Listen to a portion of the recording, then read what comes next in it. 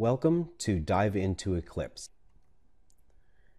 This video was created for use with our books Java How to Program 10th edition and Java SE8 for Programmers 3rd edition, which is a subset of Java How to Program.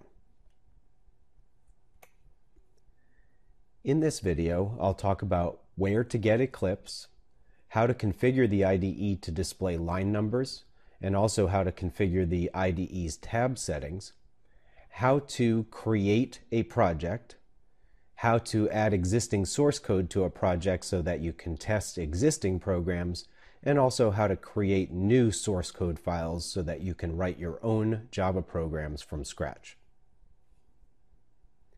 After watching these videos, if you have any questions, please feel free to contact me at the email address or through the Facebook and Google Plus pages shown on the screen. Before you can install Eclipse, you must make sure that you have at least a Java runtime environment installed on your computer, if not the full Java development kit. And you can get either one of those from the oracle.com website that you see in my browser here. Now, if you scroll down on this page, you'll be able to download the full JDK or a JRE. If you're using this with our textbooks, I would recommend that you in fact download and install the Java Development Kit, the JDK.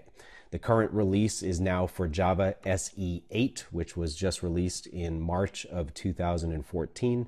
With our books, you can choose to use either Java SE8 or Java SE7. So if you want the SE8 version, you'll work from this portion of the page. And if you scroll down, you can see that you can also download the current Java SE7 version as well. Now, once those are installed, and you'll want to make sure you follow carefully the installation instructions linked from this page, then you can go to the eclipse.org/downloads site, and that's where you can download various versions of the Eclipse IDE. So first of all, if I scroll down just a little bit here, you'll see that there's a version called the Eclipse IDE for Java developers, and that's the primary version that you would use with our Java How to Program and Java SE8 for Programmers textbooks. As you can see here, it's showing the Windows downloads because I happen to be recording this video on a Windows computer. However, you can click this down arrow here to see the Linux and Mac OS versions as well and download the IDE for those platforms. Now, when you're downloading Eclipse, what you're going to get is a zip file or an archive file that you simply need to extract onto your computer wherever you want the file to be placed. In the case of a Mac, you may drag it, for example, into your applications folder.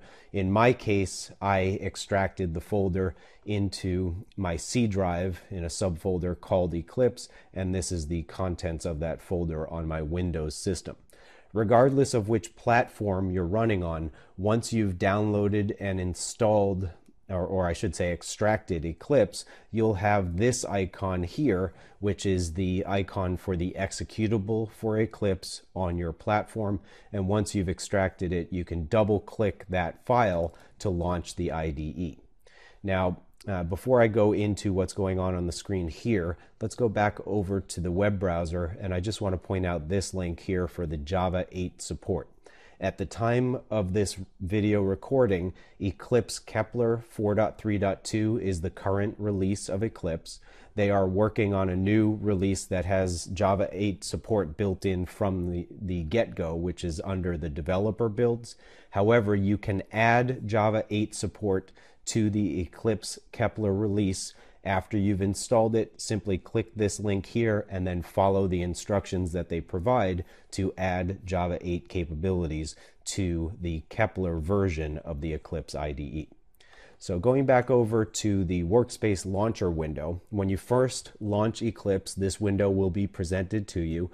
A workspace is basically a group of projects that you're working on and all of the settings for the IDE. So, for example, Eclipse has what we call different perspectives that arrange the windows within the IDE different ways. And if you're working on Java programming, the windows that you want on the screen might be different from what you would want on the screen if you're doing web development or Android application development, etc. So a workspace is where your projects will get stored, and by default it will create a folder called workspace in your user account folder for whatever platform you happen to be working on. So I'll just use the default workspace and click OK. Now, when you load up Eclipse for the first time, you'll be presented with the welcome window, and if you hover over the different icons, you'll see that they give you an overview page where you can learn more about the features of the IDE, find out what's new in this version, and as you go around, there's some sample code and tutorials, and then you can go to the workbench, which is actually the set of windows where you'll do your development. You can either click this icon to do that, or you can simply close the welcome window. And by the way, if you ever need to get back there, you can get to it via the help menu. Now, in order to match up with the way we present our source code, you're probably going to want to be able to view line numbers in the text editor and also configure your tab settings in the source code. And those things can be configured through the preferences option in the window menu on Windows and on Linux, and if you're on Mac OS X, then in the Eclipse application menu there will be a preferences option where you can access this menu item. So when you select preferences to be able to configure the tab settings, you can just search for that where it says type filter text here, so I'll type tab. And as I type tabs, you can see that one of the categories is text editors, which is the one that we need not only for configuring tabs, but also for telling the editors to use line numbers for readability. So you can see the show line numbers feature right here, which I checked off in my IDE already. Also, I changed the tab width, the displayed tab width, to 3 spaces, and I indicated that I wanted to insert spaces for tabs. I prefer to use spacing for my tabbing in my source code files. That also has to do with our authoring processes when we take the source code and paste it into a textbook file, because tabs work differently in different types of text editors. So that's all you need to do, and then once you've configured your tabs, you can go ahead and click OK, and remember again to check off show line numbers as well. Java source code files in an Eclipse IDE live inside of a concept called a project. And without a project, you cannot add source code files for editing, nor can you compile and run those programs. So the first step in being able to run an existing program in Eclipse or being able to create a new program in Eclipse is creating a Java project. So over here in the Package Explorer window, this is where you're going to see the various projects that you have open at any given time. And within one workspace, you can have actually many separate projects open. So I'm going to right-click here and select New Java Project, which I can also access, by the way, through the File menu or the toolbar up above the Package Explorer window. And when I click that, I'm given a new Java project window where I can provide a name for the project, indicate where I want the source code for that project to be stored, and I can also make some other selections as well. So let's just say I want to create a project called test just for argument's sake. I can type that in here. I'm going to leave all the default settings, which is fine for use with the examples that we present. And when I click next, it will allow me, if I want to specify some additional settings for the project. And again, I'm not going to do that here. I'm simply going to click Finish. Now, when I do that and I expand this node, you'll notice that there's a source folder here.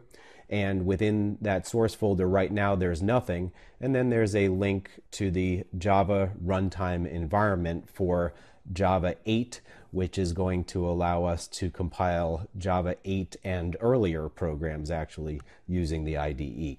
So that's a nice feature of the IDE. It can also sometimes lead to errors while you're still writing your code because you haven't completed writing an individual statement or a piece of a program yet as well.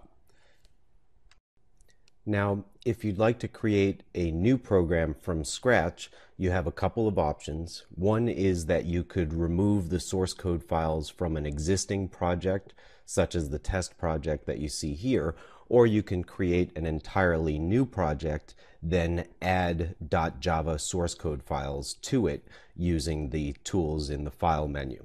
So let's say we want to create a completely new project. So I'll right click here in the Package Explorer and select New Java Project. And we'll call this one Welcome, just to mimic the first application I demonstrated to you. You can leave the settings on this page as is and simply click Finish to create a new shell project to work in. And again, you'll have an empty source folder at that point. Now, you can either go to the File menu and select New Class to add a new item into this project, or you can go ahead and right-click directly on the source folder itself and select New Class to create a new Java class. Every Java program consists of at least one class definition. Typically, each and every class you create will be placed into its own .java source code file. So if you have to create a multi-source file program, you'll repeat this step for each individual .java file that you intend to add to the project, each class you intend to add. So let me go ahead and click Class here. And this dialog, as you learn more about Java, will allow you to specify a decent amount of information about the class you're creating. For today, we just want to show you how to create a basic class. We'll call this class Welcome, just for demonstration purposes. And you can leave this piece of the dialog alone. You can leave everything up top alone as well. And for this one, you're going to want to check off the main method, which is the starting point for every Java application. At least one class in a Java application has to have a main method, and that would be the starting point for your program. So we'll go ahead and click Finish at this point, and it will automatically create the shell of the Welcome class definition. The default curly brace placement in Eclipse is different from what I like to use personally, so I'll just go ahead and move these curly braces to the next line in each case. And at this point, you can start entering code into your program where this comment is here. So I'm going to go ahead and get rid of that comment, and we'll just add one line of code for the moment that is going to display for you a line of text when we run the program, and it'll show up down here in the console window. Now you'll notice I haven't completed the statement that I'm writing, so I'm already getting an error message, which is a demonstration of the fact that Eclipse is constantly compiling your code in the background to help you, as you write the code, watch out for compilation errors. So as I type system and dot, you'll notice this window pops up. The IDE will help you write your code by displaying this window with options that are allowed to appear to the right of that dot separator. So I want to do some output, so I'm going to select out in this case, and then I'm going to put another dot. For some reason that error message pops up once in a while, but in reality it is not having a problem locating the information for this feature here. But in any case, I want to go ahead and start to print something, and you'll notice as I type print that it narrows down the list to everything that starts with print. And the particular version of print that I'll be using in this case is actually println with a string argument.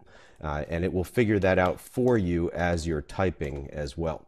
So I'm going to type system.out.println, welcome to Java, exclamation point, and I'll finish that statement off with a semicolon.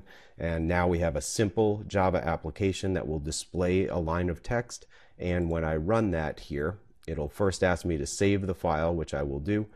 And you can see that it was able to display the results down here in the console window. Now, if at any time, like I said, if you need more space to work with for a given window, you can minimize other windows inside of the development tool.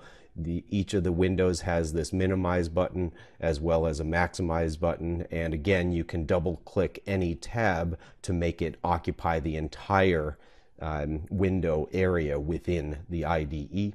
So one of the things I commonly do, especially when I'm recording videos and I want to be able to show more source code on the screen at a given time, is I'll minimize this bottom area so all of the tabs go away at that point, and they're easily accessible to you over here on the right side. Similarly with the Package Explorer, if I want to minimize that, it minimizes down to the left side here, and at any point I can restore either of these by clicking the Restore button on these mini toolbars. So at this point, you're ready to go ahead and use the Eclipse IDE with our Java How to Program, Java SE8 for Programmers, or Java Fundamentals Live Lessons videos.